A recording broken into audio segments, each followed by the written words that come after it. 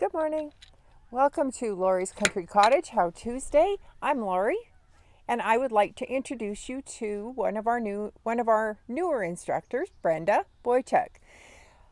Brenda worked 33 years in the IT department of Edmonton Public School Board and has since retired and has found more time now for her hobbies, which we are lucky because she has joined us in January for teaching, specializing in foundation paper piecing and the Quiltworx patterns.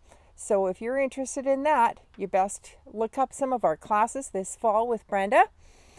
Brenda started quilting at a very young age. She helped her grandma with quilting, and since has, with the quilting evolution of the new tools, etc., and techniques, now Brenda is teaching her grandma how to quilt, or the new tools, I guess. Brenda also volunteers at the Wellsprings, which is through the Cancer Hospital for those people who are affected by cancer. She teaches them beginner quilting. So let's welcome Brenda. She's going to tell us about her favorite things. If you have been following, I challenged the girls to come up with a few of their favorite tools to share with you, their quilting experience with those tools. So welcome Brenda, and How Tuesday with Lori's Country Cottage.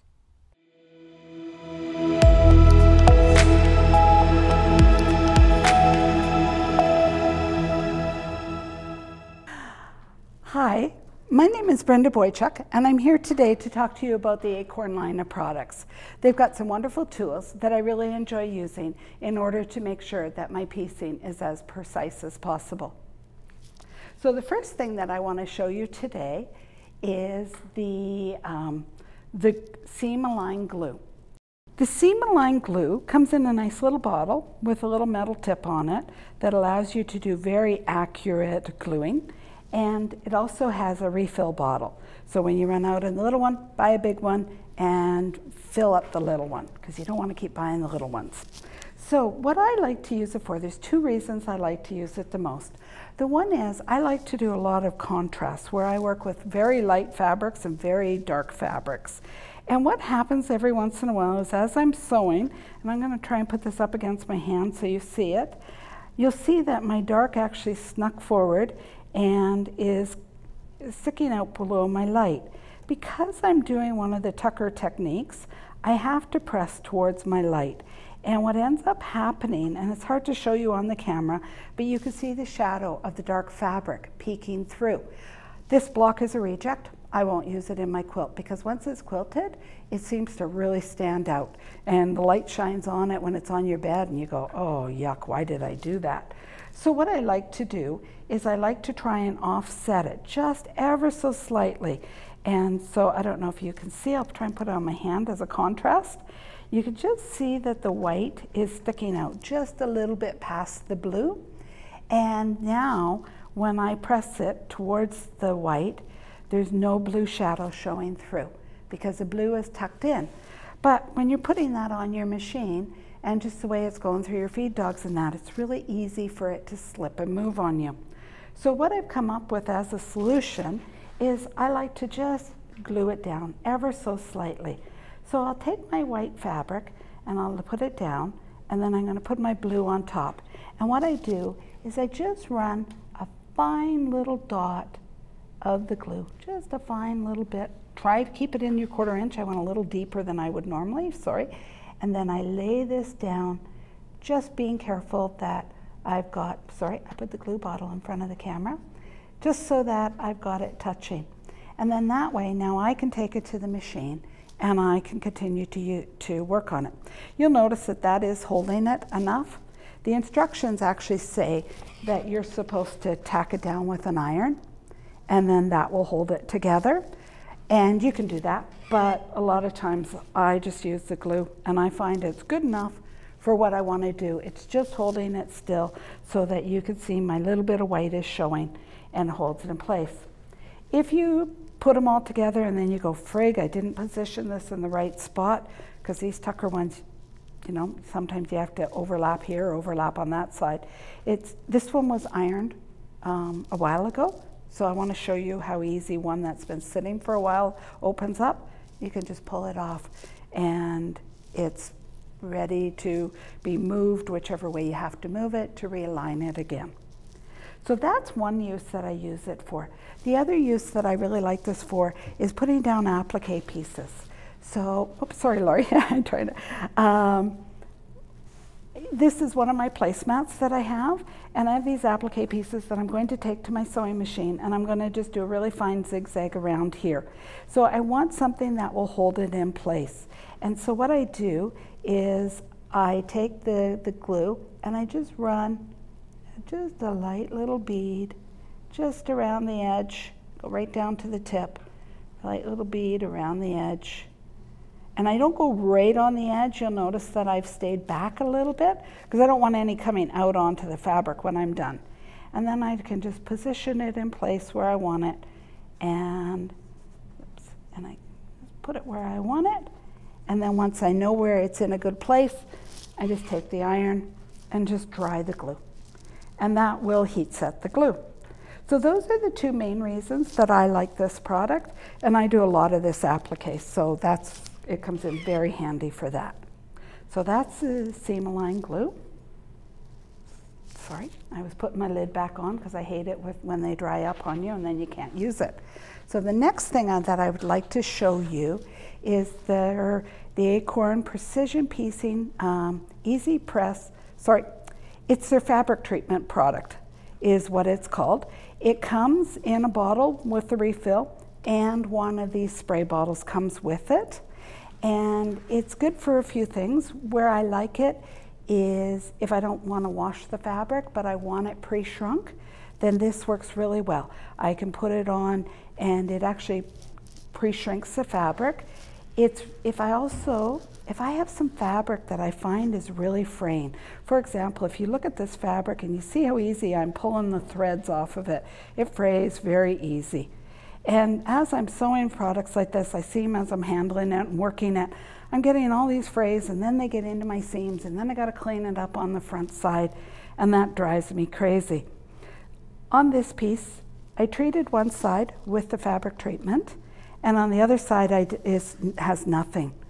So I want to show you now, if I did the same amount of pulling, make a layer, it does not fray the same, and that just frayed on me. And I did this at home and it didn't fray. But it does when you're handling, I mean, I'm being really gruff with my fingernail, right? Like here, but if you were just handling it and sewing, it does eliminate a lot of the fraying. So this fabric, I don't know if you're like me, but you pull your fabric out of the cupboard and you want to use it now, and you don't really want to spend the time taking it to the washing machine and the dryer and doing all that. But look at the crinkles in it. I could never use this. And if I just took the iron and I ran the iron over it, you'll notice that, yeah, some of the crinkles are coming out, but I'm still, even if I hold the iron for a while, I still have those crease lines in there. They're not coming out. They continue to stay in. And so what I really like is this product, because I can just do a light mist, Brenda. I went a little heavy on it. And then I just sort of go over it now with the iron. Oops, an iron a crease in it. And you'll see that those lines are gone. I find it really, really helpful when I have a light batik, because some of the white batiks get so creased. And this is about the only product that I have found that will really take the creases out of the white batiks when they're in there. So you can see that's laying a lot flatter. I don't know if you could tell, but you can see it's got rid of that crease a lot better than before and those crinkles. So that's that product. The last product that I would like to talk to you about is the Acorn folding pen. And it's actually called Easy Press Pen.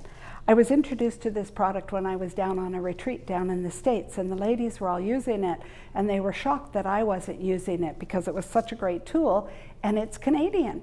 So with the way everything's going now in our economy and that, I really like to support Canadian companies. So that is a plus for this tool.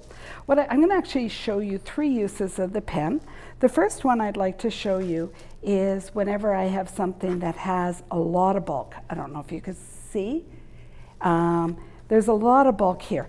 So I'm going to press this at my seam, the same as we normally would. I'm going to do a little tout for a purple fang, and I know one of the other instructors has already done it, but it's so wonderful when you're pressing your seams open, which is what this pattern calls for.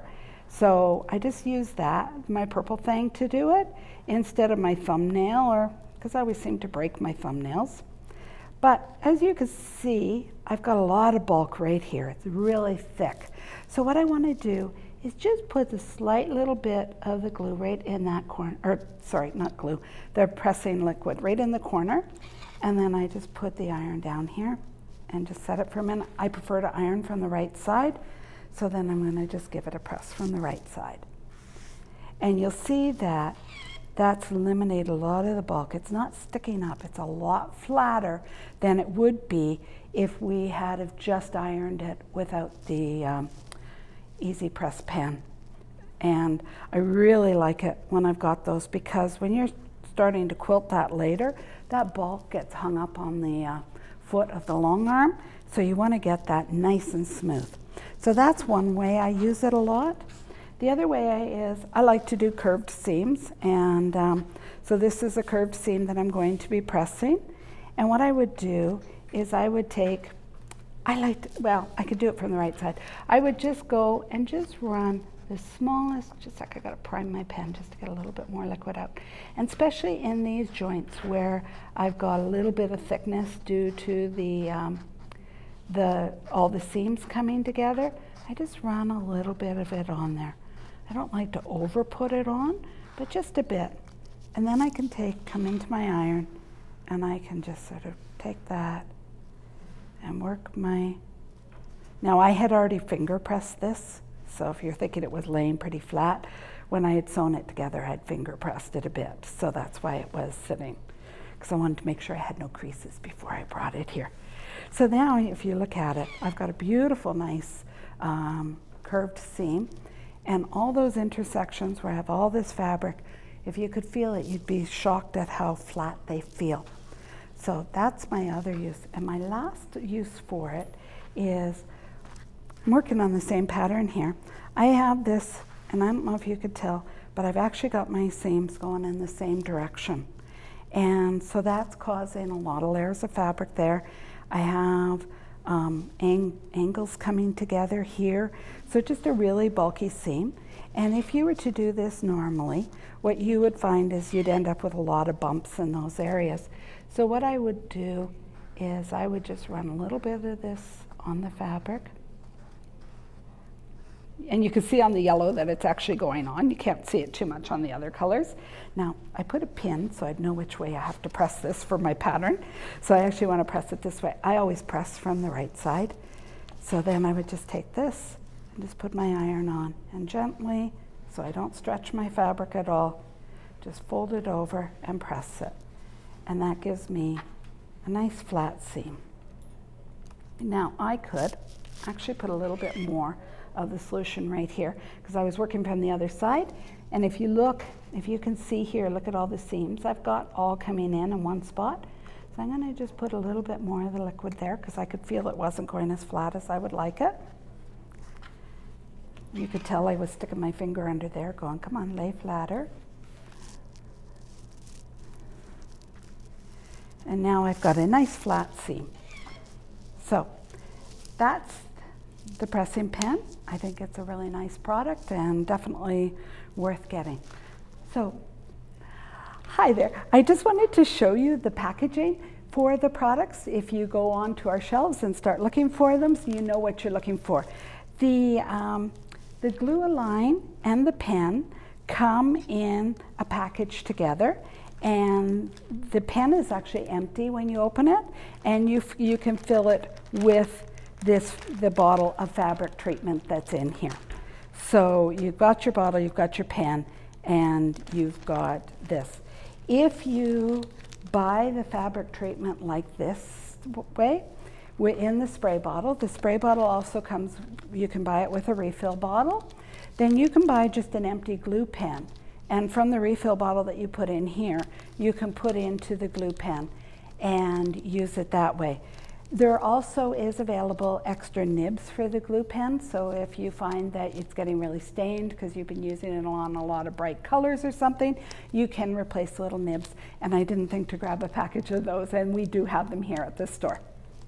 These are the Acorn products. Lori's Country Cottage carries them, and I wish you luck sewing with them. Thank you.